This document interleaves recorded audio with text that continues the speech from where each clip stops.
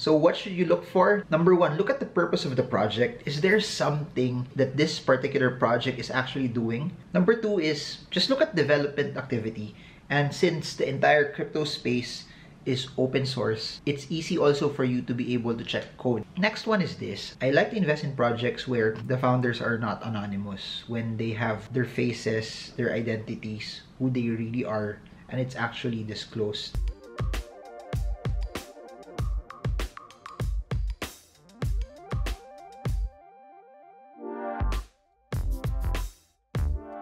Hey guys, so in this video, I want to talk about how can you spot scams in decentralized finance, how you can avoid them, how can you prevent yourself from losing your money, and how can you tell people or warn them at least that what the project that they're getting into is a scam or not. For those who are new into crypto, decentralized finance is basically, it's a form of finance without any centralized source. So think about it. Everything that we're doing right now, from transacting with banks, brokerages, insurance companies, all are centralized, meaning you deposit your money in a centralized entity, you invest in a centralized entity. What DeFi is doing is it's disrupting the middle, that it's peer-to-peer. You are getting all of those financial transactions without a centralized layer, meaning you can borrow money without going to the bank anymore, meaning you can collateralize your crypto and lend it to people and be the bank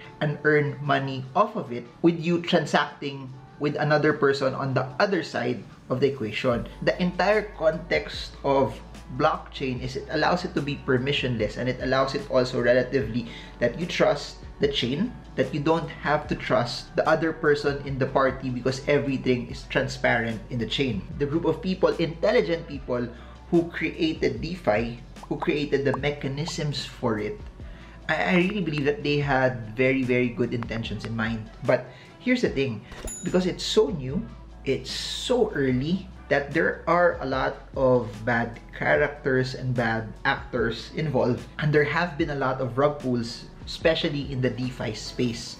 So I hope in this video, I give you value that you get to pinpoint and spot if that particular project is a scam or not, and if it is something that you should actually invest in. So what should you look for? Number one, look at the purpose of the project. Is there something that this particular project is actually doing that's actually different, that's actually game-changing, that's actually changing the status quo? Because here's the thing about that. It's easier to build tokens that are on top of blockchains than building an entire blockchain system itself, because it's easier to build a token in a blockchain. There are so many tokens that are just the same as the current ones that are out there. There's so many projects that are meme coin related, NFT related, that they almost look the same. And the same is true also in the entire DeFi space, that there's so many AMMs, there's so many lending platforms, there's so many DEXs already. If you look at it, what's the value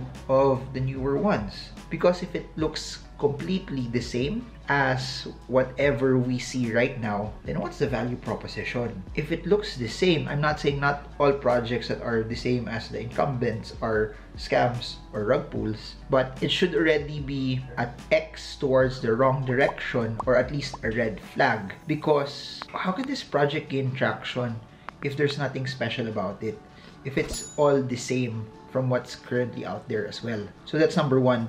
You better make sure that you are investing into a project that's different, that's game-changing, that's revolutionizing or disrupting the current status quo. Number two is just look at development activity.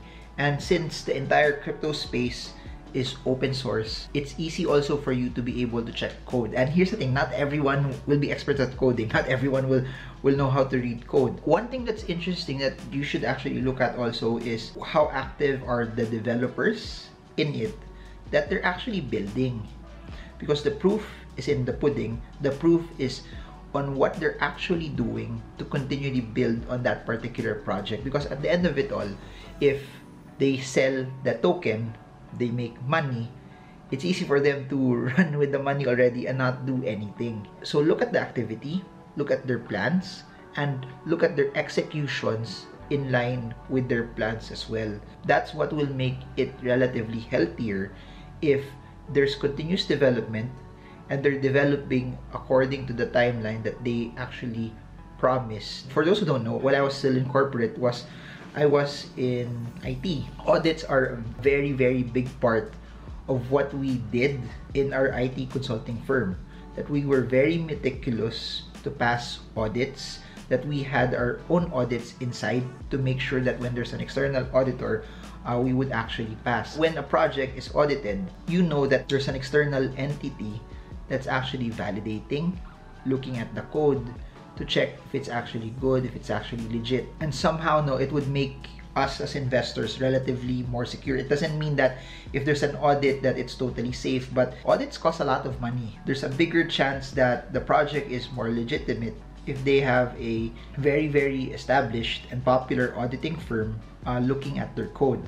Because scammers most likely won't spend money having their project audited. So a big red flag already if that particular token does not have any audits, and a big plus for projects/tokens that have audits already. But again, please do remember, it doesn't mean that it's audited that you are totally safe. It's a good buffer because that means that they're spending money to secure or at least give investors peace of mind that their code, that their project is actually more secure, and they're actually spending money on it as well. Next one is this. I like to invest in projects where the founders are not anonymous, when they have their faces, their identities, who they really are, and it's actually disclosed. I've seen so many projects where all of the people behind it are anonymous. All of the people behind it are just avatars. It doesn't mean that the project is bad if they're anonymous, but there's a greater degree of security if you know who the people are in the project. You know their background, you can easily fact check them, you can easily look who they are. It's easier for a person to run off to scam people if they're hiding under an avatar. It will be harder for people with their identities and their reputations on the line if it's seen by everyone. And please do note this, even in traditional finance, a lot of people who are well known and who have their reputations on the line, they have scammed people in the past. So how much more if you don't know the identity of the people that are there? For me, above and beyond all of the things that I've mentioned, when you're investing into something that's starting, especially in startups, you're not just investing in the dream, in the plan, in the roadmap, and the execution, you're investing in the people behind it. And if you don't trust the people behind it, or you don't even know the people behind it, why would you actually invest in something like that? Why would you put your hard-earned money into something that you don't even know who the people running it are? That's why your money might be actually safer in Bitcoin than putting it into a project that you don't know who's spearheading it, and they could easily run off with your money as well. Next is I'll look at the tokenomics. I'll look at also how fairly distributed are the tokens and the coins, because you don't want a person, a wallet, or a group of wallets own 40, 50, 60% of the allocation. And when that happens, what if the price would go up, and that entire allocation, 40, 50, 60% gets dumped on in the market, and the price would go down, the founders are out with no development happening, then there's no chance for that particular token or coin to also recover. I like projects that have vesting schedules. It will be tougher for the early investors or the project team to actually leave and take out their money, because they really have to make sure that the project is doing well. They really have to make sure also that whatever's going on inside the project, that up until the time that they could actually sell, that there's actual development. Because at the end of the day, if it takes 2 years for the vesting schedule to be finished, then they will have to work really, really hard that there is actual value that's going on inside the company to somehow protect investors' money as well. A red flag that people could watch out for is if there's a pre-sale and majority of the buying already happened there, because when the token is out, all of those who bought earlier, and if they have a large chunk, a majority of the shares that were part of it, they could easily dump it, and those that are buying at a high price will be left with nothing. The easiest way to combat this is, if you didn't spend a ton of hours learning it, you don't have any conviction towards this, or you've heard people or your friends just push you to buy it but you're not really comfortable towards it, or it feels too good to be true, then the best thing you can ever do is stay away from it. Don't enter it. The biggest mistake of a lot of people is they get lured by a lot of large gains, which is a possibility also in the cryptocurrency market. But as what I always say, gains are only a byproduct of what you know.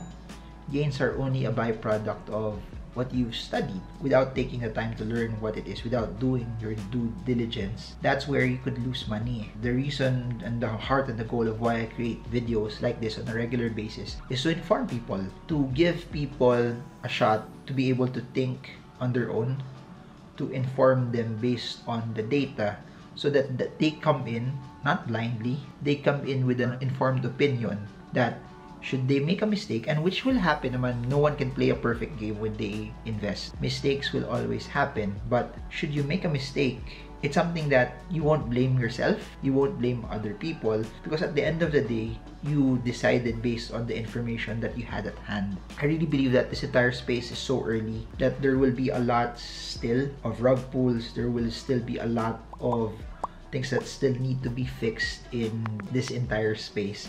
And that's why you need to combat yourself with the right information.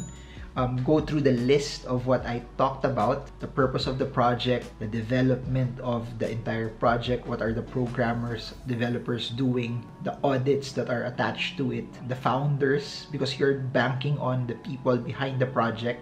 Better if they're not anonymous, the tokenomics and how the tokens are distributed. And ultimately, if there's no peace, then you don't have to go. You don't have to go into it. Because at the end of the day, these are investments, and investments are supposed to add to you, not take from you. If it's something that's taking away from you, then it may not be worth it at all. If you want to know more about this and you want to be educated in all of this, whatever's happening in crypto, a very, very interesting site is Binance Academy.